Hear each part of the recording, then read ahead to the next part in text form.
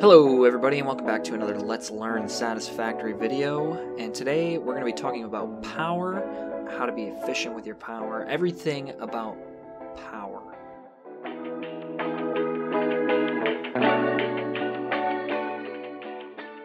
Now the first thing I want to say is you want to come over to your hub terminal and make sure that you unlock over in tier 2, you unlock the obstacle clearing milestone so that you can unlock the chainsaw and solid biofuel. That's going to be your most important step in your first steps to providing power to your factory.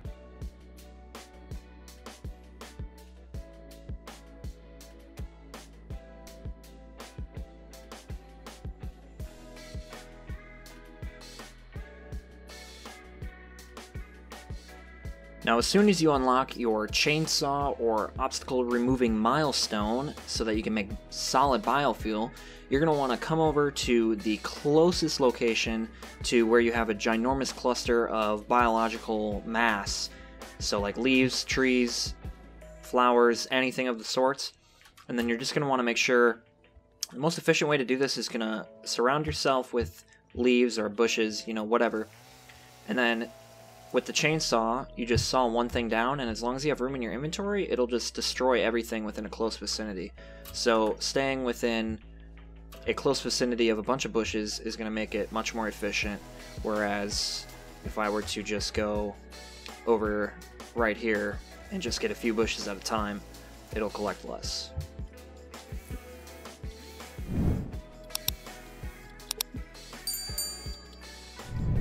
And once your inventory is full, you'll notice because it'll only pick up one item at a time when you're using the chainsaw. See how it only grabbed that one leaf? So once your inventory is full, head back to base and turn it all into solid biofuel after turning it into biomass. And I'll show you that in just a sec.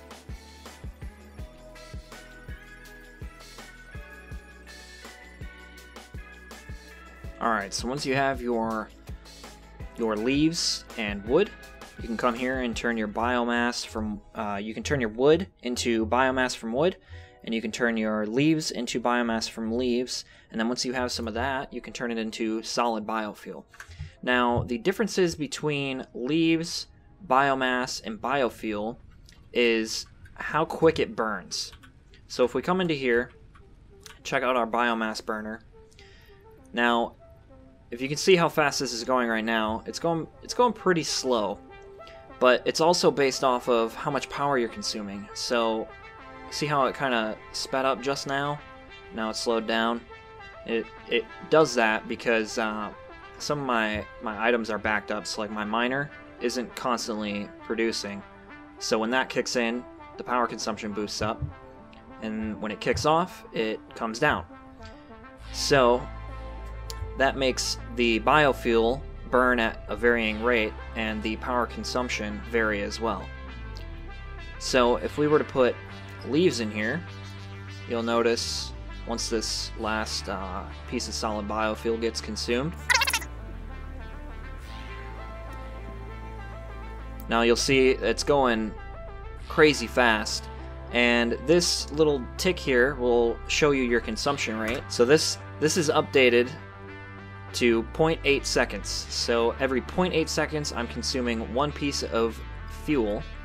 Now if we replace that with biomass, it'll change to 9 seconds. So every 9 seconds I'm consuming one piece of biomass, and then if I put solid biofuel back in here, you'll see it bumps up to 22.5 seconds. And this here is my average that's your power production for this current machine. You'll see on this graph here that the power consumption is in orange, and if you highlight over it, it'll only show you that. Your power production is in gray. So consumption is how much your factory is using. Production is how much your power generators are producing. And capacity is the limit of your currently connected or powered up power generators. So since we're using the two basic power generators, biomass burners, that come with the hub, they only produce 20 megawatts each, whereas if you were to build separate biomass burners, these produce, here, let's put some power in here. These produce 30 I don't know why it's not popping up here. These produce 30 megawatts each, whereas the other ones only produce 20 each. Something nice about the power generators in Satisfactory, such as the biomass burners, is that your power consumption and production will always match. So you are not constantly producing 40 megawatts. Your biomass burners automatically downscale to whatever your consumption is so that it's not burning extra fuel. Now once you've got your biomass figured out, you are going to want to start managing your power. Now as you can see, I'm kind of, I got a bit of a spider web going on here. I've got, these 2 biomass burners connected to this pole, and I've got this pole going out to 2 different poles, and then I've got this pole going out to 3, all kinds of whack. Now, the main ordeal that you're going to want to focus on is having a main power line. So, if we did this, if we fix this up and make a main power line,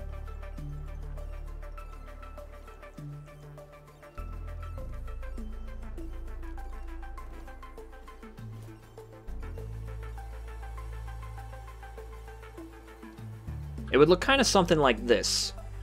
So we have 2 biomass burners connected to 1 pole, and the other 2 biomass burners connected to another pole, and then this turns into our main pole. So this pole is receiving all of our power, and we only have it outputting to 1 other pole. So then from this pole, we would connect it to this one, and this one, and this one, and then that would be where it would spread out to the rest of our factory.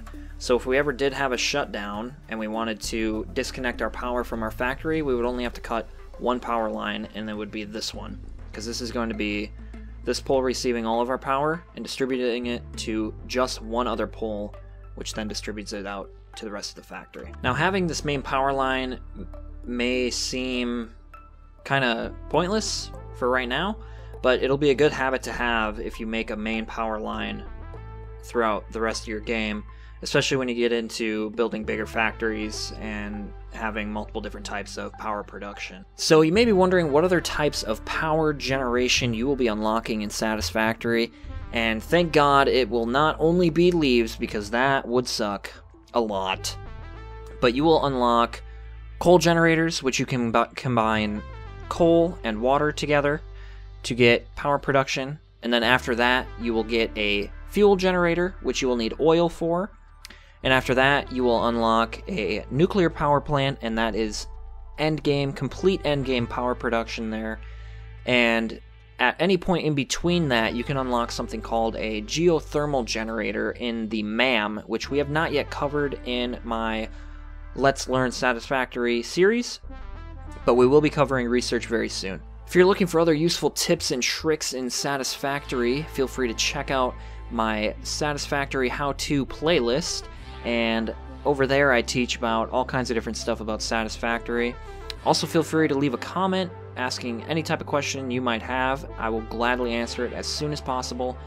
But other than that, I will be seeing all y'all in the next video. Don't forget to subscribe. Peace!